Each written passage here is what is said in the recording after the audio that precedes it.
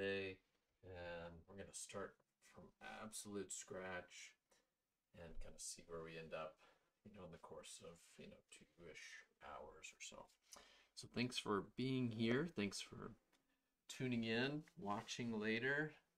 Ask great questions because it's going to be a lot of things I don't think about. You can help me on that end. All right. Kind of have a camera in my face here, but I don't know. I'm always trying out new vantage points, trying to see if I can get a little bit better of a an angle for everybody. So uh, it's highly uncomfortable for me, so maybe it'll be better for you. Let's see. All right. Let's see. So yeah, so we're going to talk about painting birds, and I call this the easy way. One of the things I think we tend to do is we focus on painting individual feathers or some of the lines, and really all of that can be achieved with brushstroke and color. Instead of thinking about it in terms of like, oh, I need to paint this so that it looks like a feather. Instead, we're going to pay close attention to a few brushstrokes and a few color shifts and changes, and you're going to see how that goes a long way. So let's kick it off. I'm going to start off by getting a little bit of my black mixed up. So like I said, I tried to not do a single thing here so that so you could watch kind of it all unfold. My mixed black is just burnt sienna here, a little ultramarine blue, and it makes a really nice chromatic black. It's made of color, rich color, and when you begin applying it and when we begin mixing all the other colors together, then it really starts working. So I'm just taking a look at this little bird here, and I'm gonna say to myself, all right, where do I want to begin? And I'm gonna start. I mixed up my black. I'm gonna start some of the darkest points I see. So if this is the whole thing, certainly the eye is rather dark, and so we could just kind of start a little bit there. The beak, get a little bit of that dark there in the beak. There here exists down near the bottom of the leg, um, quite dark there. The other one that's in the shadow is pretty much dark all the way down. The brush stroke got a little thick there. That's all right. We'll come back with some color from the background to work that back in. And I get a little more thinner. Do about the same here. It seems like it gets a little dark here, and then really, those are some of the places that I think are the most intensely dark, and those would be good points for us to just kind of clue into while we're working. All right. I just like a little bit of a start there. That gives me some fixed points with which I can begin working from. Joan, how you doing? It is cold. The world must be cold. Um, because it just got a little chilly, a little more chilly here in the States, in the center. So I couldn't agree more. Good to have you. Thanks for being on. Okay, we're tackling birds today. We're gonna try to really keep things simple, and use kind of this bigger. I've got a size 6 in the Utrecht 239 series brushes, and I'm gonna start mixing some of these darker values I see on the underside of the breast, the cast shadow, and the underside of the feathers here. And so right now I've got out titanium white, yellow, cadmium yellow, I think it's a medium, uh, yellow ochre, cad red, cerulean, burnt sienna, and ultramarine blue. And then I also have viridian and alizarin crimson. And really, this is pretty much if my palette day in and day out. It always pretty much looks like this. I, these I don't use, I tend to not use as much, but I find kind of the more I have them out, I'll like, oh, you know what, that needs just a little bit of this or that. So I find a good to have all. So I'm trying to keep the palette a little tighter so that you can see everything I mix, and hopefully it makes a little more sense as we go.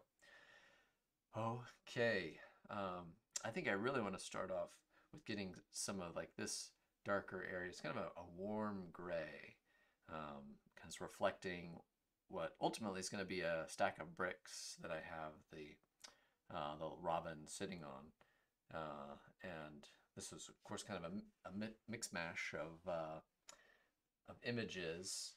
Really loved this. This was a little taxidermied robin that I found on an Instagram page 4 years ago, and I saved it because I was like, ooh, I just really want to give that guy a little painting, and so here we are. Okay, since I have my black already mixed here, if I'm wanting to build a gray, you know, it's as easy as we all know it to be.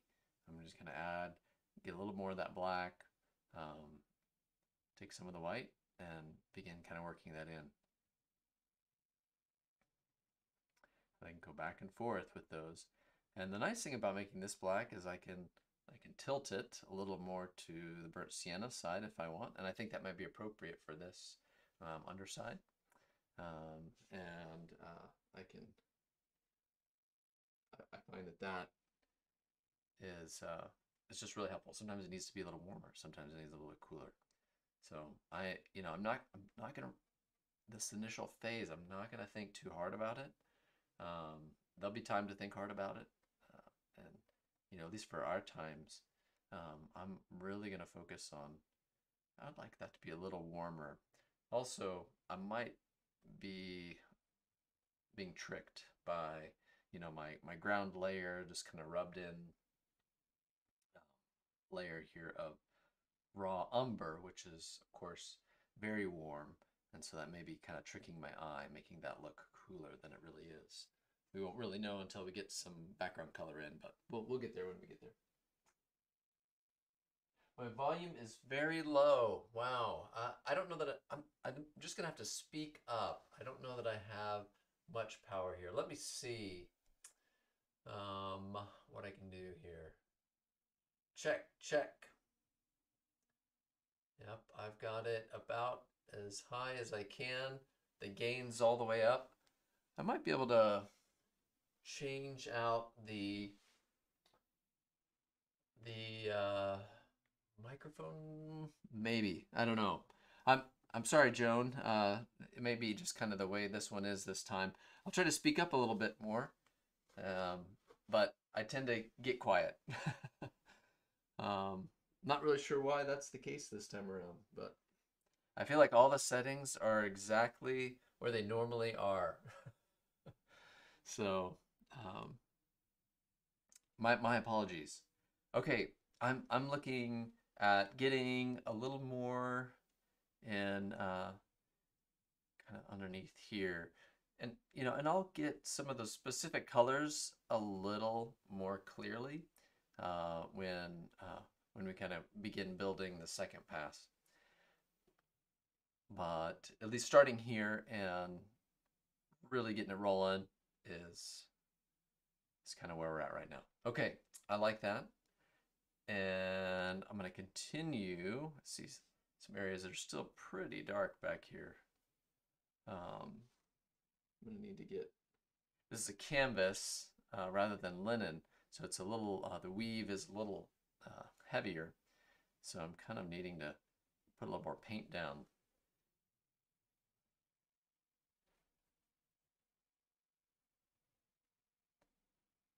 Mix a little more white in here, kind of see some of those marks. And the true beauty of doing feathers, doing birds, is is really trusting to kind of the brushstroke to tell the story.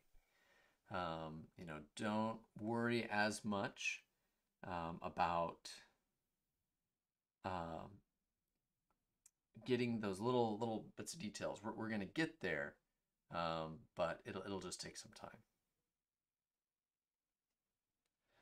All right. See the little feather there sticking out, and you can pay attention to those. Like those are the things that are like, yeah, we're gonna get some of that fun, some of the fun things that are happening, and whatever this little area beneath there is a little warmer right underneath, just like, okay, I'm gonna go put that into.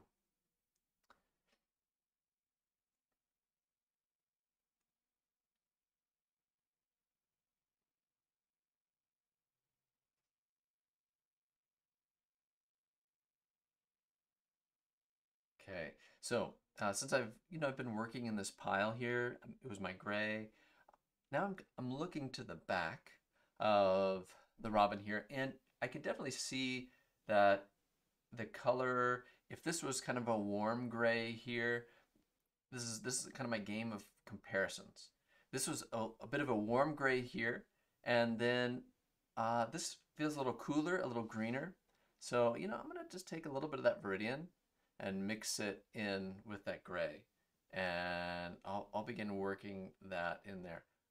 I don't know that that did it quite there. I'm gonna add some yellow ochre uh, to just give it a little more of a yellowy appearance, because even though obviously we know there's not green per se on the robin, but I think those kind of painterly instincts, when you see something, you're like, you know what I think is happening there? I think that's a little bit of a little bit of green. Go with those.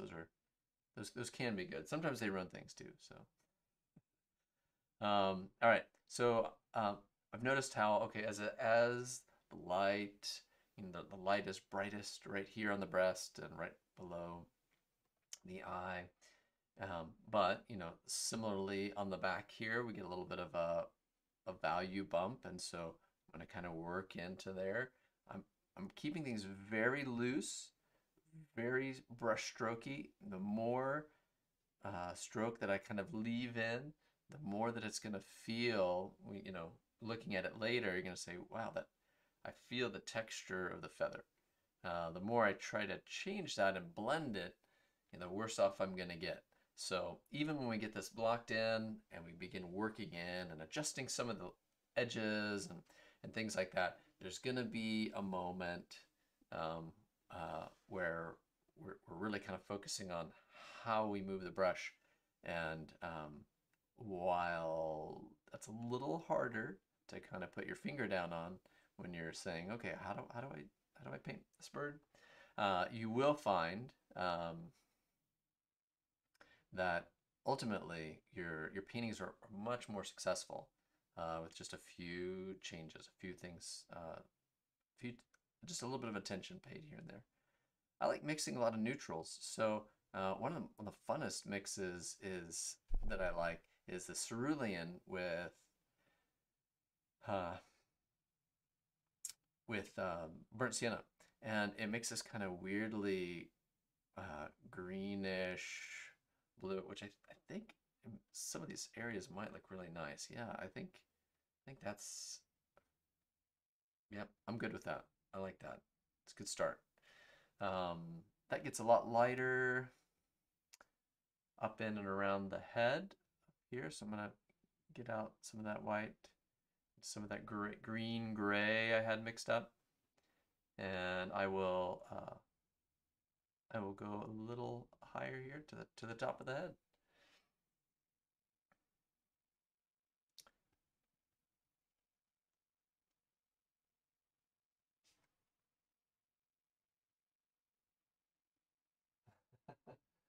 Hey Rob, good to see you again. And Joan, it's probably not you. It's probably me. Because I was looking at my levels on the streaming program and I was like, those are just a lot lower and I have no clue as to why. But it just is for the moment. So I'm gonna, like I said, I'm gonna speak up. Maybe I'll wake my wife up from her nap.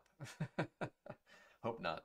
Um, it's got a little bit of distance, a couple doors in between us. So um, this feels really blue under here. So I'm adding a little bit of blue just directly into it. Okay, looking at it right now. Not much to look at. That's okay. That's how it works sometimes. I think I'm going to pull out another brush so that I can make some warmer decisions up over here. Um, I don't want to lose some of that cool because I'll probably be doing some push and pull between some of the cooler colors and the warmer colors and kind of going back and forth. So I went ahead and got this basically the same brush, only this one's fresh and ready to use. So I'm kind of taking a look right here in the shadow, really nice, deep, dark, warm shadow from that beautiful orange color that the robin has. And I'll start there and I'll probably work my way up in here, get that shadow in, and then we'll just slowly add, kind of working our way toward the light. I like this method because it kind of keeps me on track. My values don't get too far off when I work toward the light. It does tend to make things a little darker than they would be otherwise, but for the most part, keeps me on track. If I really want to get a nice dark warm, sometimes I'll mix up, mix my black here, burnt sienna, ultramarine blue, and I can lean it a little bit to the burnt sienna, but sometimes that makes it a little lighter. I'll take a little alizarin crimson in here, and you can get a nice warm dark, so that they got a little darker, and I kept some of that warm. It didn't get too red or purpley on me, but it really warmed that area up, and I'll be a lot happier about that ultimately. Okay, so I feel like I've gotten that dark bit in there. I'm gonna mix and think about this whole section here where I think it gets a little lighter, a little orangey. That's about the same thing that's happening here in the cast shadow of the head and the beak. And yeah, I think we're gonna end up all right here. And we'll make some adjustments kind of as we go. We'll get the light on this side to slowly working our way there. All right, Rob, questions. I love it. Thank you. Um, is grisaille? Yeah, sure. Yep. Don't worry about it. You spelled it phonetically so that I can understand it. Yep. Um, hmm. So it's interesting. It's telling me that audio's. Oh, okay. There we go. Is only used for paintings that aren't complicated. Hmm. Okay. Um, I would say it really depends on what you want to achieve. Um, I like when I'm doing figurative work, skin tones and things like that. I like to do more of the grisaille. I like to have that built up dark and light. Whereas this painting, I'm not as so concerned about having that underlayer to give me some of those see-through effects that can be achieved with if you have a grisaille or you have an underpainting. Um, Sometimes you can paint more of a transparent layer and get some really nice effects of like kind of light traveling through that color and then hitting that foundational grisaille layer, and that's fun and a lot of cool stuff can happen there. But I'm a little more when it comes to like the stack of bricks, and this is going to be painted much more alla prima, and I may go over it again. It just kind of depends on if it's working or not. If something's not working, then I will then I may say, okay, let's let's try that one more time and kind of see where it goes. All right, gonna try to get this warmer color in here. It's a little more orange. I don't want to lose my orange. Just get a little bit of that yellow. Yeah, it's a little too light, but it's a good start. And little high in chroma for my liking. So a little too much color saturation there. But you know, birds kind of one of those things you can't go too wrong if you want to pump up a little more color. Okay, similarly underneath the beak here, I think I want to add a little more, just a little more yellow to it. I think it's a little lighter than say the shadow here. We may have to darken that now that I'm looking at it. Yeah. So we'll go a little darker here. And you see, I wanted to keep it warm and I just needed to darken it, but keep it warm. So, you know, it's a fairly easy move, right? Burnt sienna. I can come in here, I can work into what I've already put down, kind of mix it in, and let that shadow be cast.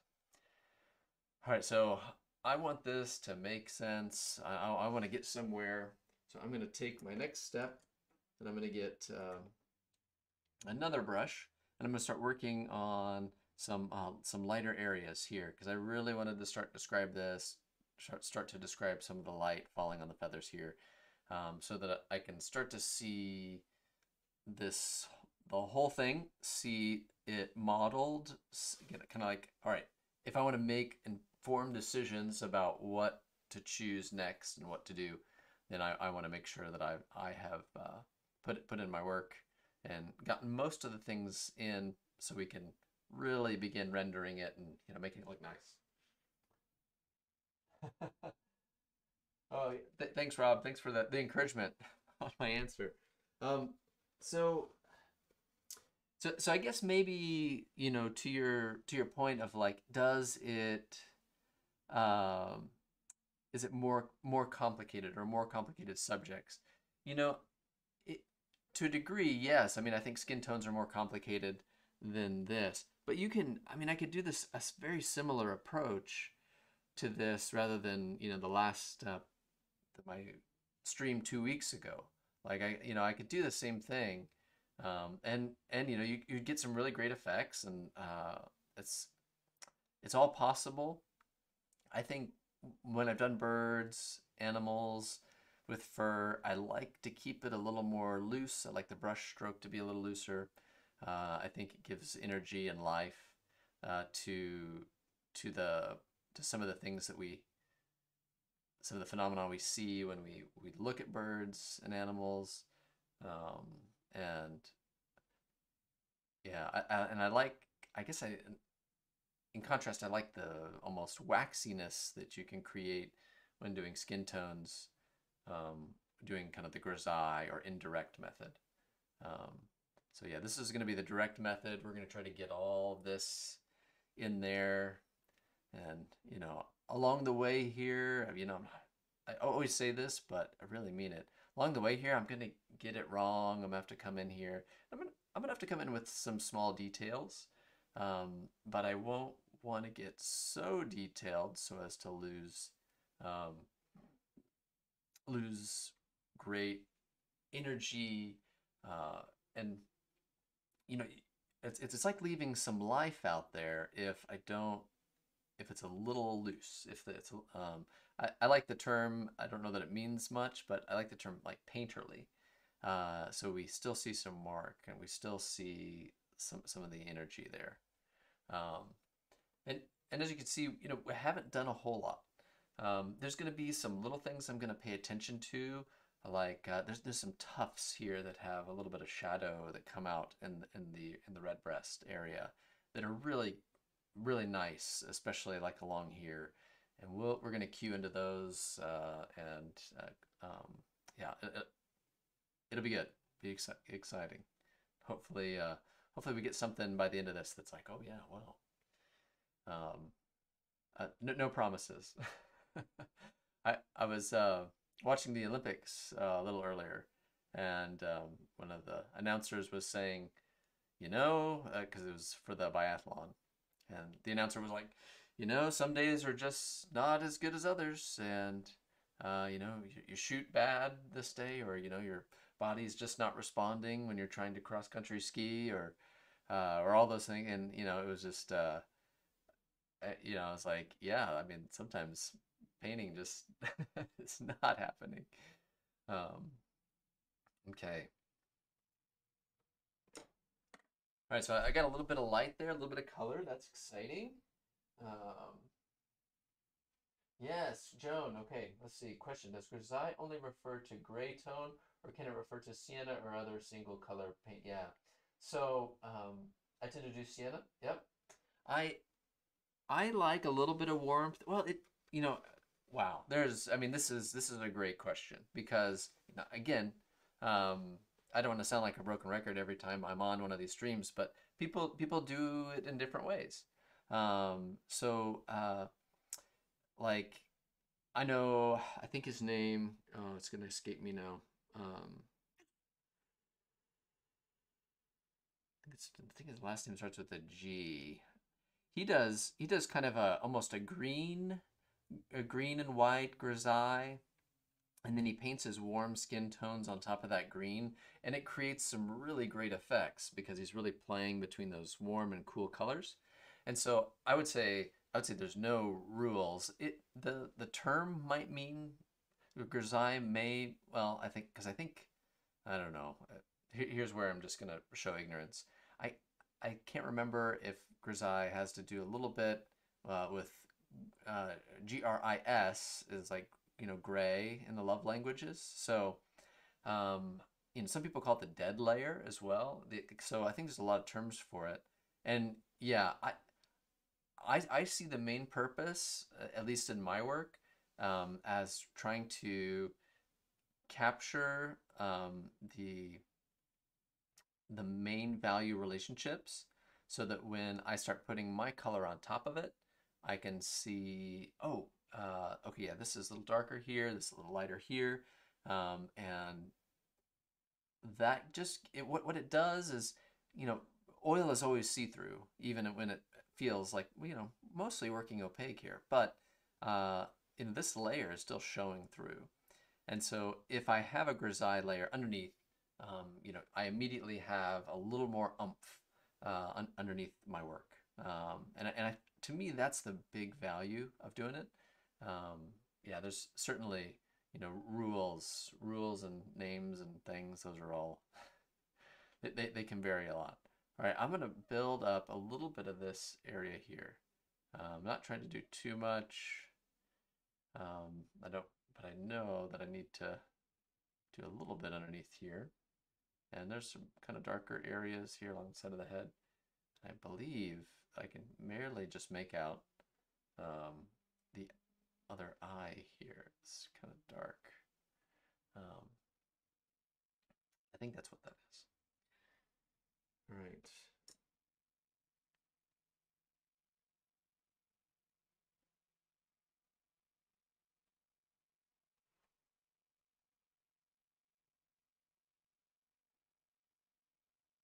Did I finish the painting? Yes, I did finish the painting. I have yet to release it or show it to anybody yet, but yes, I did finish it.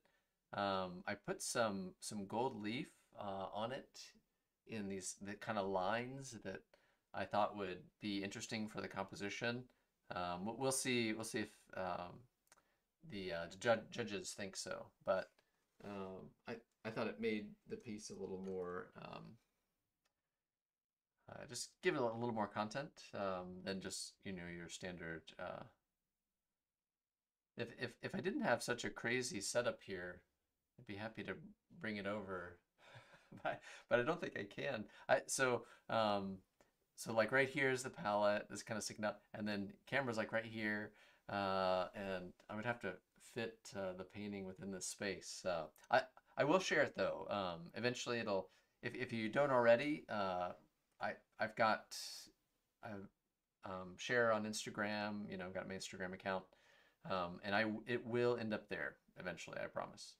So if you get the opportunity to hop on Instagram, find me just with EVWII, just like the channel here, and it'll be on there before long, I guarantee it. And let's see, I had a thought, lost it. It's gone. Let it go.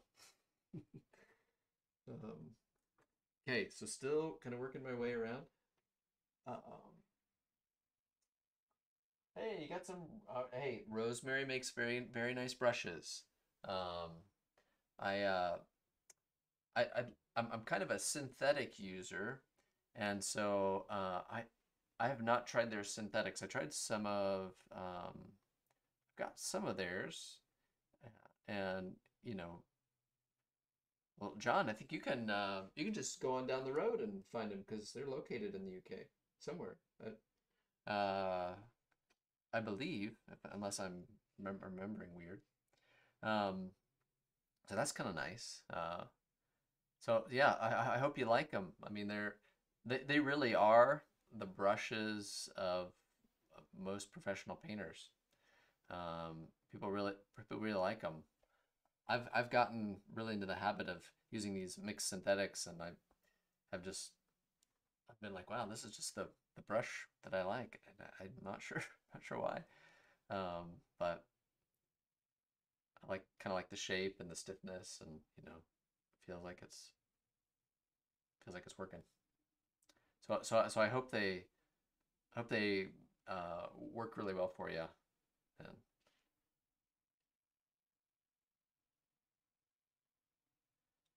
And last time I ordered rosemary brushes, they sent some chocolates with my brushes. Did you get chocolates with your brushes?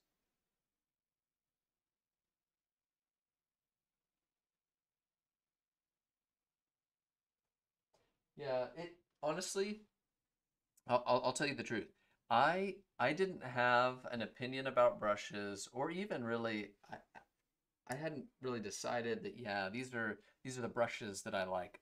I didn't really maybe in the last couple of years, and I've been painting for over 20 years. And I really didn't have an opinion, or I wouldn't have been able to tell you, oh, I really like such and such brush, or I really like sp particular shapes or sizes or cuts, whether it be filbert or flats, or I I tend to like, so since I am going for a brushier look here, I mean, I am mostly using flats because I want some angle, I want some hard edge, um, but I do have plenty of filberts, but I'm gonna probably stick with the flats for this because I kind of want it a little more angular, and but for me to think in those terms, I didn't really begin thinking in those terms in the last few years. So I always just kind of used the brushes I had. In fact, early on when I started full-time painting, a really nice lady gifted me a lot of stuff because she had worked for Winsor Newton, and she just had tons of their product, and she was like, "Hey, I'm not really using these anymore, and if they'll benefit you, then you're welcome to have them." And I swear, I got the biggest drawer full of brushes that it took about 7 years to paint through, and now they're pretty much gone. And so I had to say, oh wow, I've really got to decide what I do like, and I've always liked these brushes from Utrecht.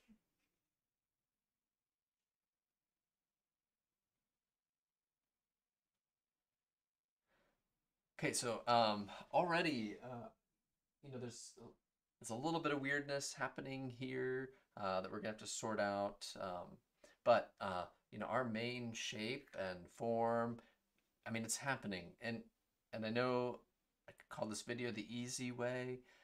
It does not take too much to just get a few shapes together, leave some of that brush work loose, and then kind of watch what happens, and watch that. Hey, it just slowly starts to appear.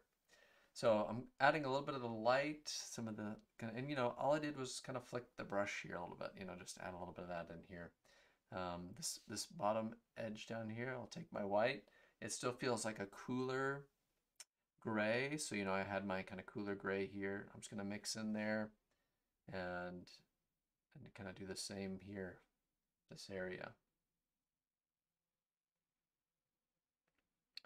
And then underneath, it starts to get a little, kind of right on this edge, there is a nice kind of greenish, yellowy greenish,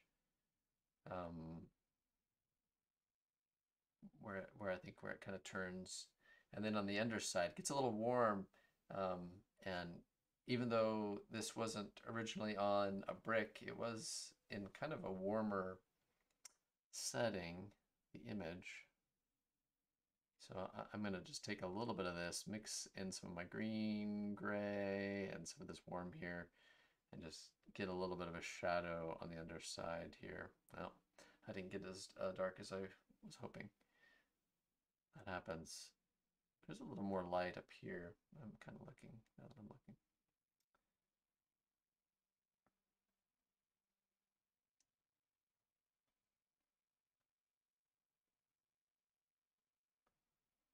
And then, while I'm at it, I'm gonna create a little bit of a light area here. And one of the things that has not happened yet is I haven't painted any of the background color in. I will do that before I get done today because I'm gonna want to work in some of these brushes into some paint so that I'm not just working against this. So I will kind of fill in that gray, try to get that value right against some of the value that I have of the bird here, just so that we can really work into another color rather than just kind of leave that edge, really clean.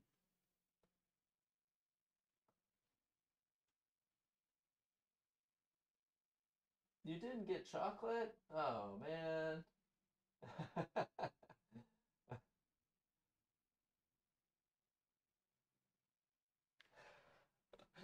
Well, we all have our favorite chocolates, that's for sure.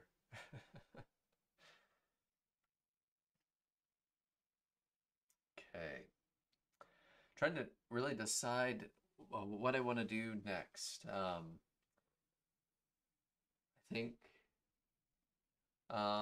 yep, I want to fill in this area. So let's go ahead and do that so that I don't have any area that's unfinished. It's a little lighter, but still gray. And it kind of moves up into, and I want it to be a little warmer since these red bricks here will be warm and there'll be some kind of, there'll be reflected light. So we'll want to keep it a little warm under here. And that's something too that I can adjust when I get more painted. That's that's something that doesn't have to be oh, say, oh, that's it, that's that's what it is. So I'm gonna make a decision here. So I see this little kind of fun shape here, and there's a little bit of a break. I'm just gonna lay, that was just like 1-2 strokes. I'm gonna lay it there. Now I'm going to begin looking. I think my drawing overall is not as wide as the source. So I need to make some informed decisions as to where I want these edges to fall. And in order to do that, I'm going to fill in some areas around it. So I'm just gonna get out a filbert here, and I might get up I want to mix up a little bit of a color. There is a gradation. The gray is darker up here, gets lighter as it goes down. But I'm just going to mix up a pile of my black. And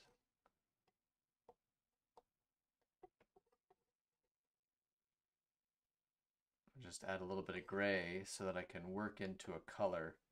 And you'll notice as soon as I do this too, there's just a little bit of a sense of space. And I will be able to make more informed decisions onto really what's happening here color-wise.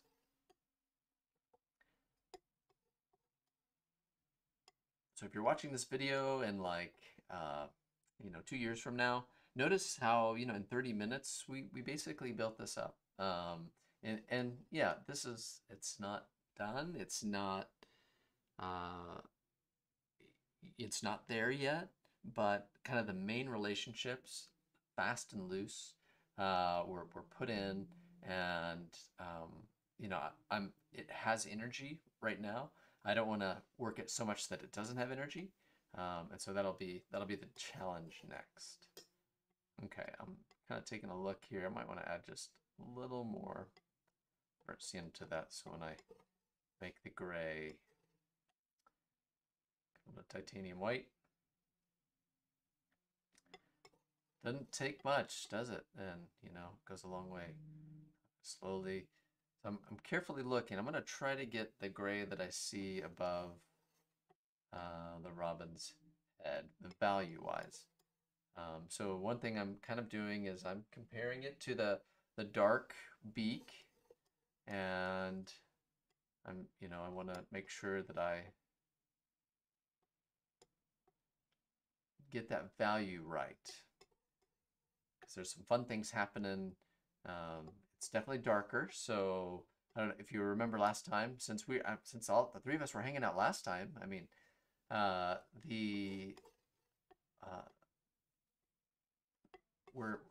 we have a lighter form here and a darker form back behind, darker color back behind, this is going to jump forward.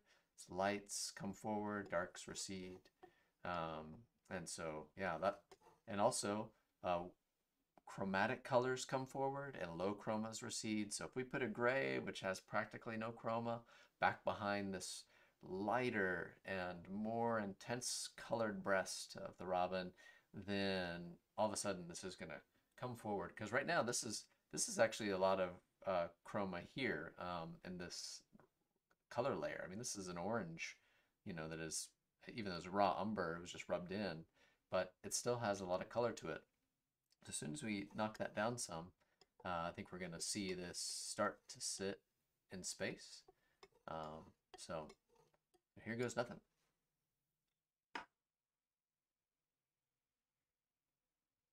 Thanks, Joan. I appreciate that. You're very kind. You are all so nice. So fun to hang out with everybody who's enjoying their evenings in Europe.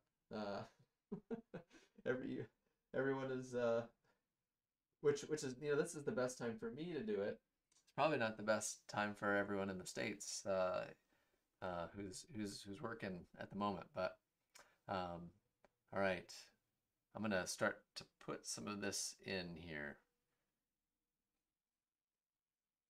and I'm gonna just kind of come right up next to it to some of the areas where we were working. And this color may change too, when I get in here and I start working the rest of this. But I just thought, you know what, today is a great day to paint the bird. Even though it's a little bit out of order, I don't normally kind of work in this order, but I thought, no, it's been 2 weeks since I've been on, and I like to try. I don't know how successful I've been at it. Well, let's be honest, I haven't been successful at all. But I like to try to get on once a week. But a lot of times it doesn't make a whole lot of sense because either I'm working on an area that I don't think will be very interesting for a video, or I'm just like, well, I've done this kind of done a lot of that in the past, or oh, here's another picture of this person or that person, and like to try to get some new things out there. So yeah, it doesn't happen every week. I'd like for it to happen at least once a week, and because I think that's helpful. Gives everyone a rhythm that they certainly know. Hey, I know Vince is going to be on. Yeah, I go by my middle name. That's one. Maybe I've not said that enough, but I go by my middle name. I'm the third, and so when you're the third, you have to come up with a lot of interesting ways to keep everyone straight in the family. Everyone starts going by different names. So yeah, go by middle name, Vince. So there's a little known fact, um, and yep. So I say, Vince, let's get more live streaming going. Let's figure it out. Okay, so I did not take these a little short. I'm gonna take these a little longer here. But okay, so this is good because now I can see a little bit of what's happening. And that's way better. I'm gonna need to fill in this background color. Probably, well, we'll just kind of see how the day goes. I might be able to mix more of that and fill that in later on my own time. That's kind of one of those watch paint dry sort of things that people don't get terribly enthusiastic about. What? I'm gonna watch you paint a bunch of gray, just a gray background. I can do better things with my time. Okay. So already, we just used color, and I think sometimes this is an important thing to remember in your painting. You might be working on an area and you're like, why isn't this working? And I just did a little bit of work in giving it a sense of space. In this case, it was just a color, but that color put the robin in a spot. The color's probably not quite right yet, and I don't think it is. I've got some work to do, but at least now I've got a space. I've got paint that I can work back into, so I can take this if I need to adjust a drawing by moving it in some. I can do that. I can take some of my colors and kind of soften my brush stroke into wet paint, and I think that is great for especially what we're doing. Kind of feathers, texture. We're going to want some of these soft edges here and there to really help with description. Okay, let's do. We're gonna hop around, correct a few things, drawing wise, that I think just need a little bit like this. I saw something right away I wanted to adjust. I gotta give this little robin a shoulder. It's a little too, yeah, a little more of a shoulder. Yeah.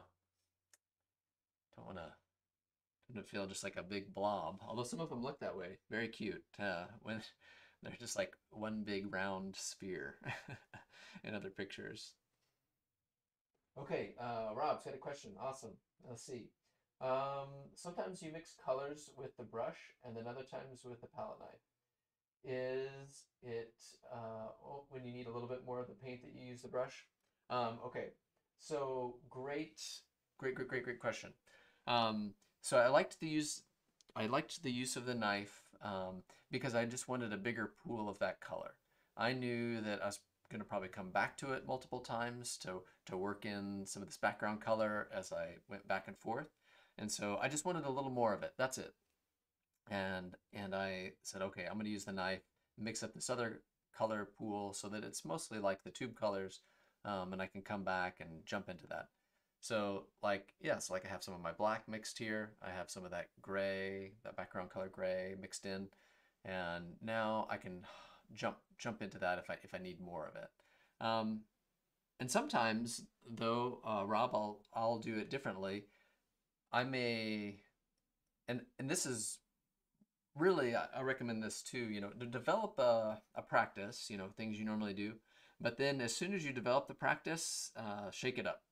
So sometimes I like to mix up a bunch of colors, and I'll use the palette knife and I'll just do varying mixtures of my palette, my limited palette, and I'll display those out, and then I'll use those and I'll work from those, and then I don't do as much mixing as I go. And then sometimes I say, no, I'm just gonna tackle this straight on and kind of let people see what mix happens and how it works and how my mind thinks with like, oh, I want to change this color. Well, I sort of have it mixed here. I just need to add a little bit of this color to this one, and then that changes the way that works. So as soon as you figure something out and you have a good method, make sure to switch it up and try something new. Um, every time that I've tried something new, it seems like there's just something that comes about that it's like, oh, that, hey, that's better, or that's a new way of doing it, and I think I like it. So I wanted to extend these feathers out a little bit. Um, I used to always, well, yeah, it's back and forth. I shouldn't say always. So I back and forth. When I first studied painting back in the late 90s, I I did painting from life, and that was how I learned what I've learned, is painting the live model, and that experience. There was no pre-mixing. I just had what I had, and I had to make it work.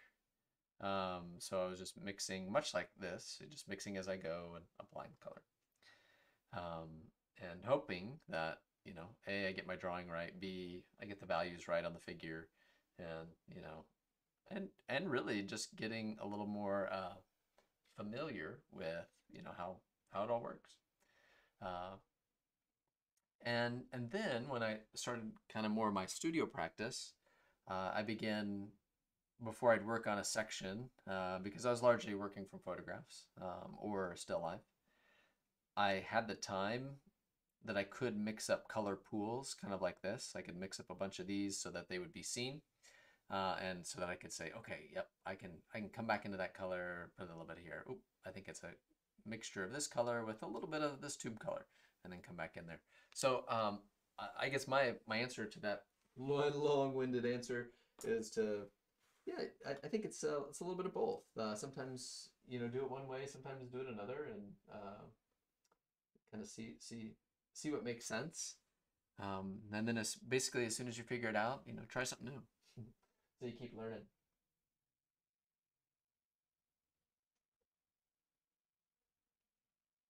Hey Joan, if I didn't get to see you or say goodbye, if you didn't hear me, thanks again.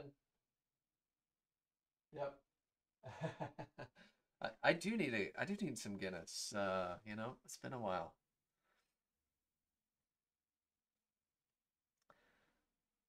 All right, I'm gonna get this a little darker and a little redder, because certainly right here it's very red, and I don't want to just add black to get um, the dark, uh, this kind of dark red. I don't want to just make it black for black's sake. I'm like, oh, it just needs to be.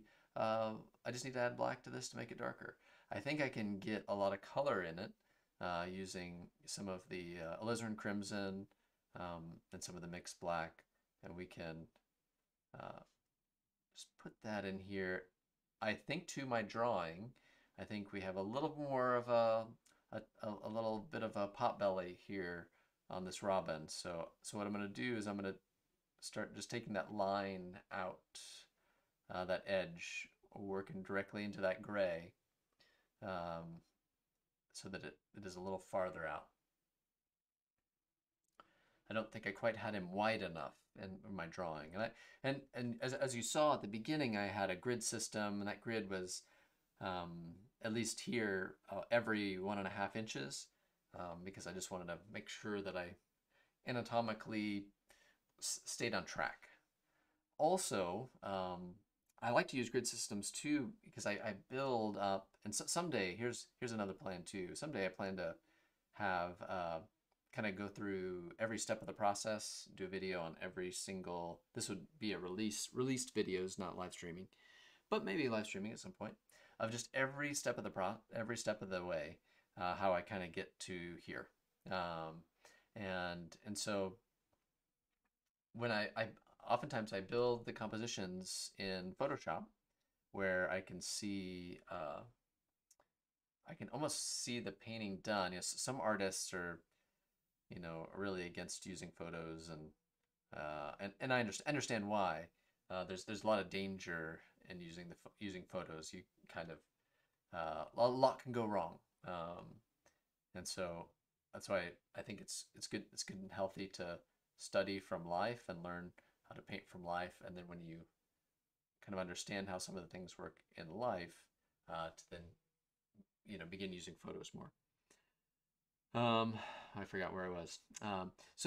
Yeah, so when I'm building it digitally, I I have the ratio of the canvas I'm going to use into Photoshop, and I put the pieces together, and I don't want to lose where I've decided to place everything.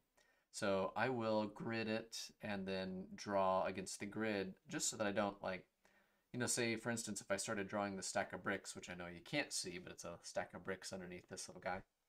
Um, if I started to misdraw them, or if I began on one end and started working on the other, um, there is just the chance of like losing some of the composition that I've built and I've already spent time agonizing over, because I do agonize over it. And I'm constantly building and saying, okay, is this better than this way? Is this better this way? What if it's mirrored? What if I flip the whole thing? Does it create better energy? And those are all the big long questions and the ways in which that I battle with myself before even getting to this part. So yeah, the grid system is helpful for transferring the drawing, but then it also gives me just that ever so a little bit of help to me stay on track, so I don't start really getting off and losing my composition.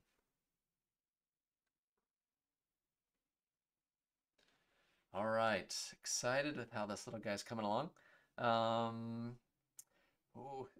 This is always the tough part. How much more detail do I put in for the video? Because sometimes I think we're sort of getting to a point where it's kind of okay the way it is, and it could be an hour-long video. Or do I work out just a little more of some of these things down here that I see? Because I am mixing images, so the little robin is from another image, and I'm kind of superimposing it on a still life that I made. There's going to be things that I'm going to have to invent. There's just no way around it. There's going to be invention, like, hey, like, how does the light bounce around on this robin in this space, not the space that the original photograph came from, and that's the tough part. Is because sometimes you're like, oh, well, I think this will work, and you're like, well, no, that didn't work. I definitely want to get this kind of break. This is really nice bit of texture, and we know there's like the musculature underneath there, even though we can't quite see it.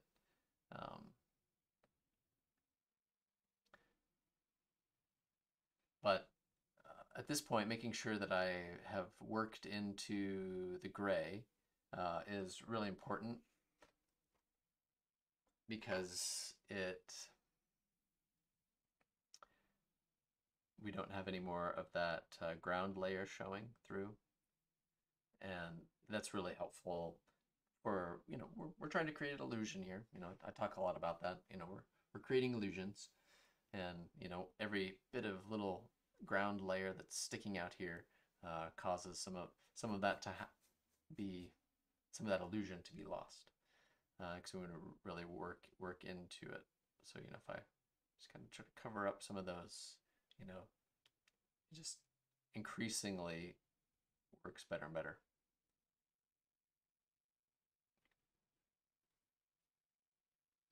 And feels like it's there, and like we have a kind of a darker gray wall back behind.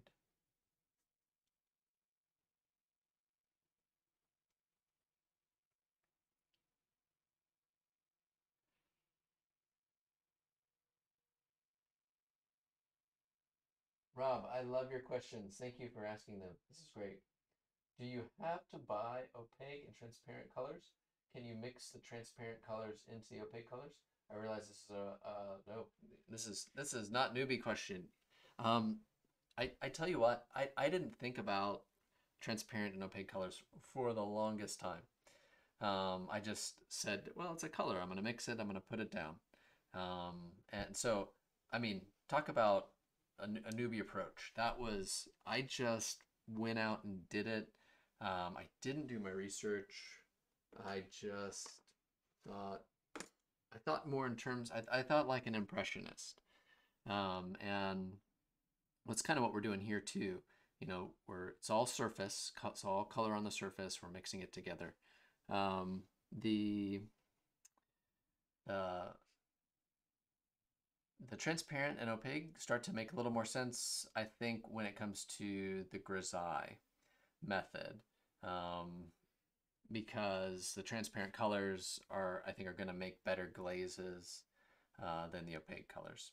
In my, again, limited, because I don't always work that way, and I readily admit that I just sort of bumble my way through these processes until something works.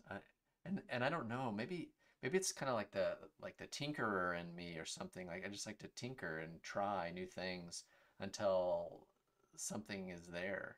So it's just sort of fun to not get it right, and then sometimes to be like, "Whoa, what just happened?" So there's a little bit of magic that that can occur. I don't know that I have a really good, satisfying answer for you. Um, I know when it. So one of the other powers of the grisaille, or that I've experienced personally in painting over the years, is like for mixing up some of the darker colors that are in the background. I could use more. I could intentionally, if I don't do this, but I think I could intentionally use transparent colors. So this is a transparent color, that's a transparent color. These two are transparent colors. Here's opaque, opaque, and these are kind of in between, probably still mostly transparent and opaque, opaque, opaque, opaque, and the rest are really pretty transparent. Um, One thing you could do, especially if you're building up like a white grisaille, you what you have is you have this opaque buildup, right here, and then if you use your transparent colors with multiple layers back here, you'd essentially have kind of light traveling through that transparency. And this I think this is also why some of the like paintings of the Renaissance and Baroque are so incredible, is because they're using these opaque pigments and paint areas like in the figures, and then they're using many layers of dark transparent color over here. So light is just kind of moving into those dark colors, but then the light is like hitting and running into the opaque, and so there is a physicality to it. And then you can do that with paint too. There was also a physicality of, they just painted these areas thicker, and then they oftentimes made the backgrounds a little more thin. So there was even a paint body effect to that illusion. It's just so amazing to kind of see and think about what those guys, what they were on to way back then, without all the tools and stuff that I use. It's incredible. Yeah, I hope that was helpful. I realize it's not the clearest answer because I don't know that I have one, or that I have that much of an opinion about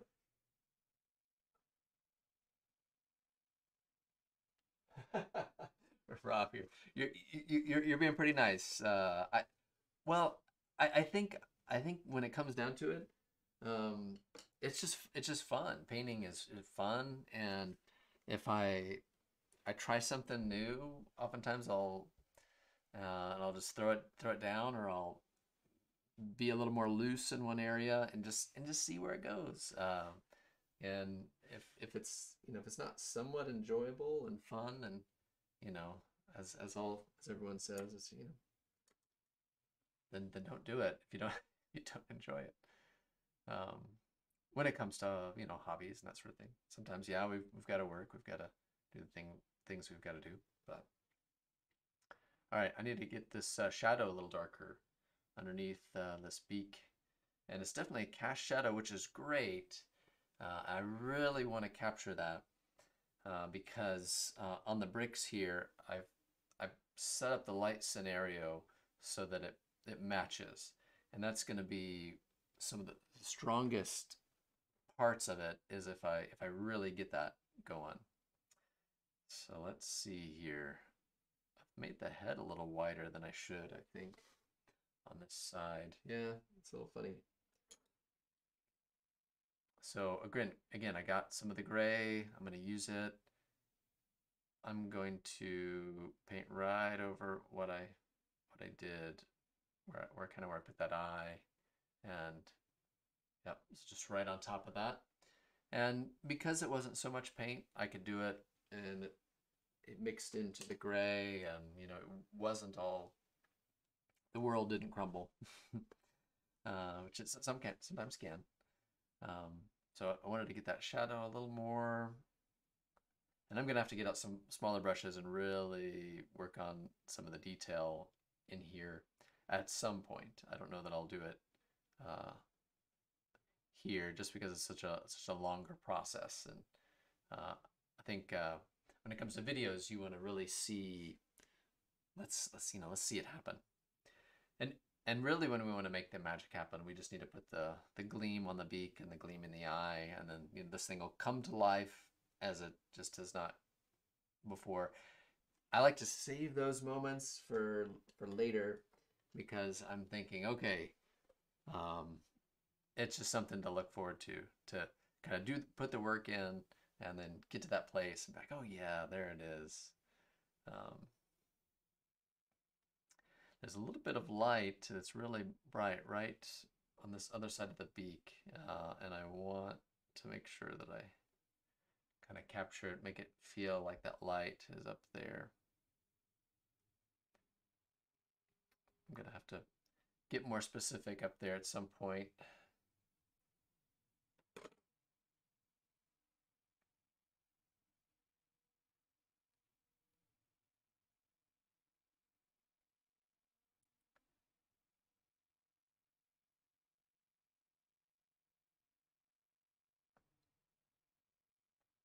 I know I'm losing some of my specific areas. Trying to get in behind that eye. Getting some of that gray up there because there is just a little bit of a sheen.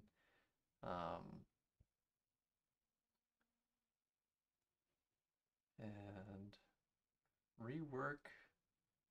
Let's see what happens here. I'm just gonna go for it.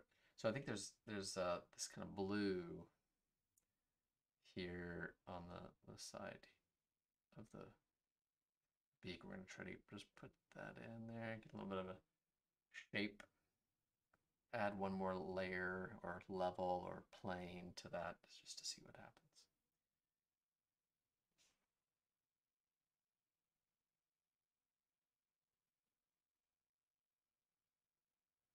Yeah, that's a good point, Rob. Like that, you know, these guys were just on something else. You know, when they were thinking about how to use physical paint body to help model, and so I like to think. I think a lot about this. You know, when I'm painting, or even when I'm talking to other people about their work. Stack the deck in your favor. You know, as I've said, if you're painting realism, we're just an illusionist.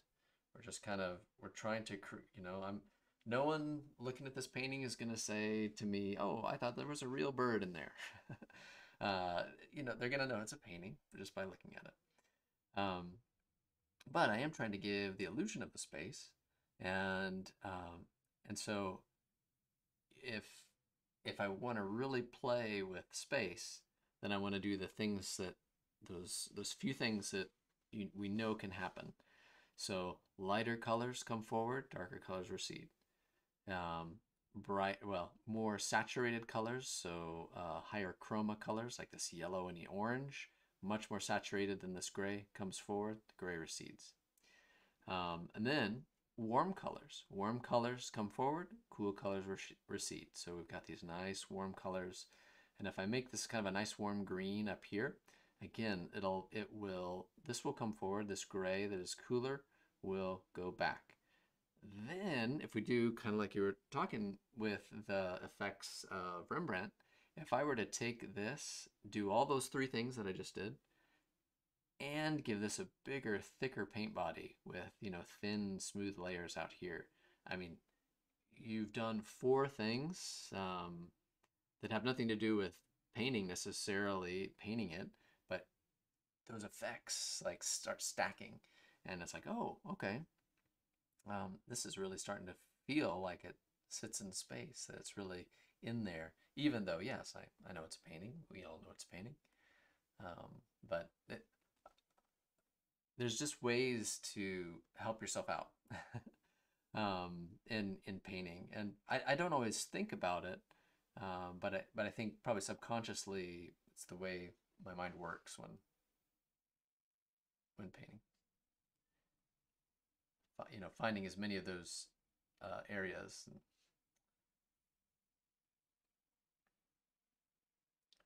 where you can really take advantage of those color shifts. Okay. I think we're ready for a little glint in his eye. I think.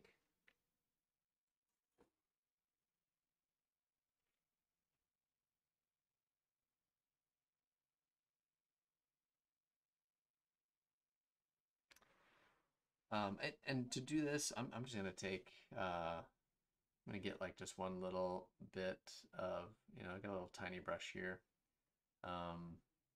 One little lump. And I'm just gonna put it right, trying to look where it is in the eye, and then just kind of let that gleam right. That just kind of suddenly gives a little more life. I can do that elsewhere too. I think I can take some of the white and some of the yellow that we were working on earlier. I think just some of those areas here just have a little more of that light. It's really kind of falling right there. And then there's another bunch of it right there.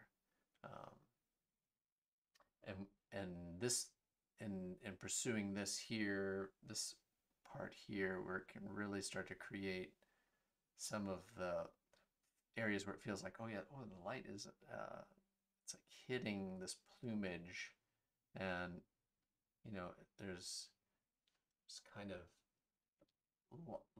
light striking it, and this area is underneath the feathers of that area, and I didn't do much. And I think that's like I can keep wanting to call this video the easy way. You don't have to do a whole lot for it to feel like now the light's hitting these the feather layers, and it's just kind of like little hills coming down. There's a lot lighter in and around the eye there. So just kind of paying attention to some of those little parts.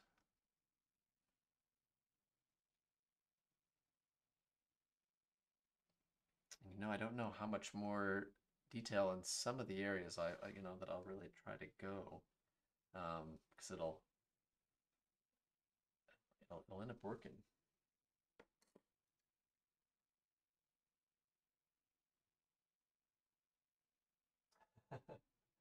Yeah, that's well. The one I think the eye video is pretty good, Rob, or the beginner's oil painting video. It's kind of funny too. I mean, I think it's funny. I wish I could have been a comedian. And the beginner's oil painting video, I just work with white and black. And I paint a cast, and I think that might be one of the better ones to start off with, um, and just kind of work one-on-one with. And and two, it's nice because it only is about its value. You know, we're I think I maybe talked about it 2 weeks ago, where it is a little nice when we only have to think about one attribute value rather than thinking about color saturation and temperature as well. We just think about value alone. Um, that I think can be helpful because sometimes it's a lot at once. It's a lot to begin to take in at once, and I think that those might be the good ones. Probably the eye or the beginner's oil painting video. So, and I know you're not a beginner, so I'm not trying to, uh, you know, I'm not trying to say that, but I think those are those are good starts.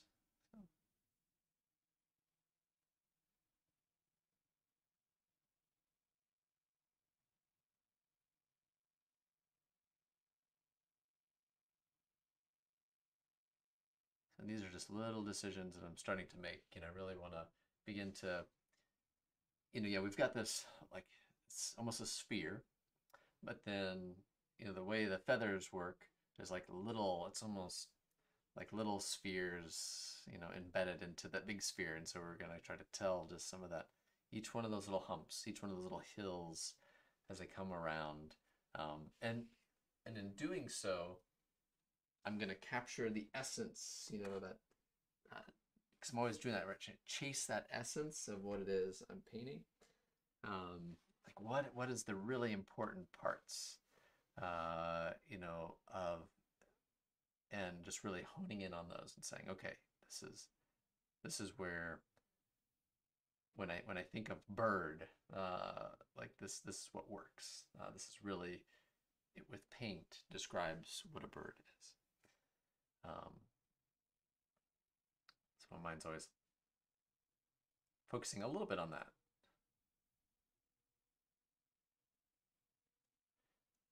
Just need a little bit of a lighter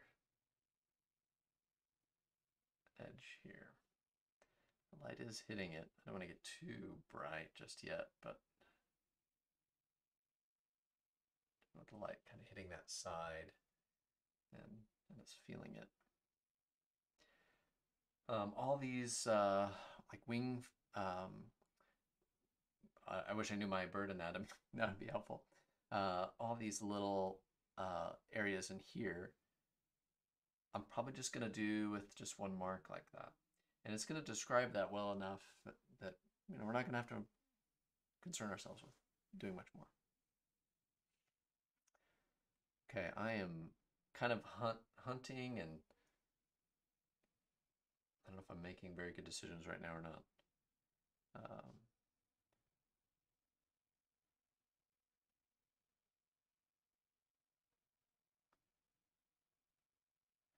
This kind of purple underneath here that just is right underneath the breast. I like that. I want to get some of that in here. Yeah, yep, I like that.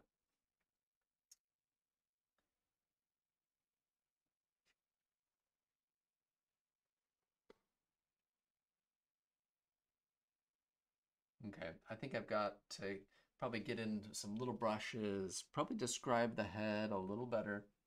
I may hop into, so a lot of times I will have black, like ivory black on the canvas or on my palette, but I just don't go there until I feel like I've exhausted my mixed black. And I feel like if I've exhausted my mixed black, but I still see some areas that the value could be really pushed a little darker, I'll get that out and just go ahead and add that in.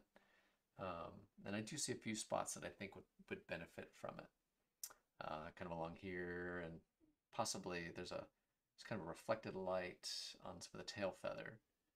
and the area in between is like a little cast shadow that's really dark, and maybe the legs right underneath before the light hits each of the feet. So yeah, I think, gosh, hour 20 minutes. I think it's turned out okay.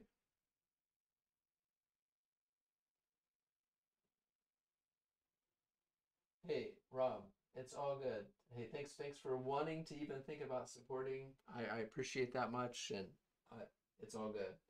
Um, Again, the equipment and just some of the things that I've been able to do this have been made by good, you know, generous people. So this is me just saying, hey, I'm putting this out on YouTube. I realize that anyone can watch it at any time. So thanks for being a part. Just thanks for being here. And honestly, your questions are great. You're making the videos 10 times better simply by asking great questions. So I appreciate your presence here.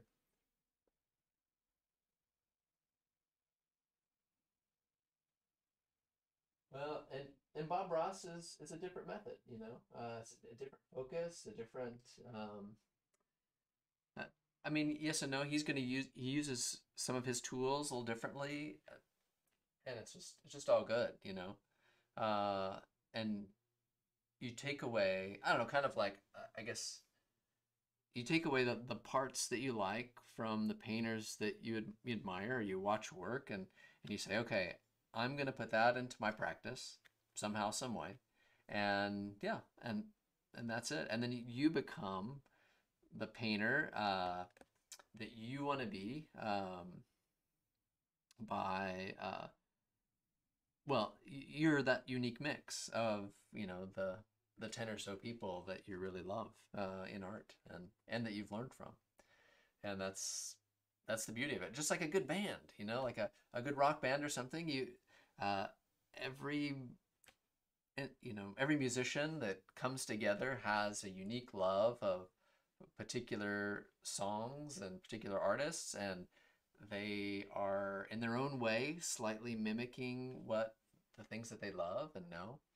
And then suddenly, uh, four other people are doing that as well, and then you get this brand new sound that has never existed before.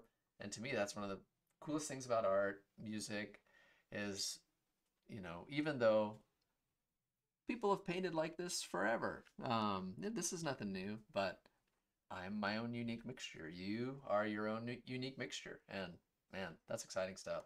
So, um, I think this is a really good stopping point. The more that I think about it, a little bit shorter video than normal, but I I think I'm gonna have to really get into some small details, and